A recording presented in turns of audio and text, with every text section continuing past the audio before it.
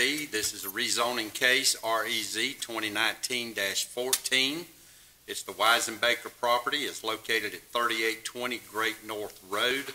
Currently EA, the request is for R-1. It has county well and septic, or will have county well and septic. It involves 5 acres. Ms. Stevens. Yes.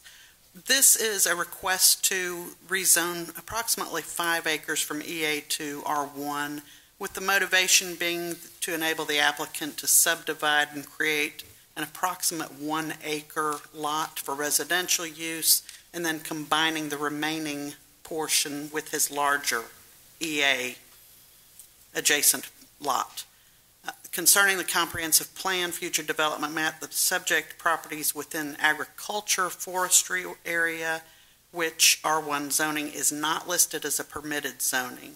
However, while the comprehensive plan does not list R1 zoning as permitted zoning, it does state that the rural character should be maintained by protecting farmland and open space, which is the intent of the applicant by intending to combine that remnant with his larger portion.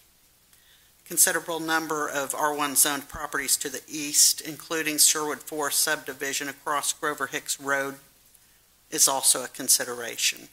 And while staff has found the request inconsistent with the future development map and of the comprehensive plan, it does find it consistent with the community goals.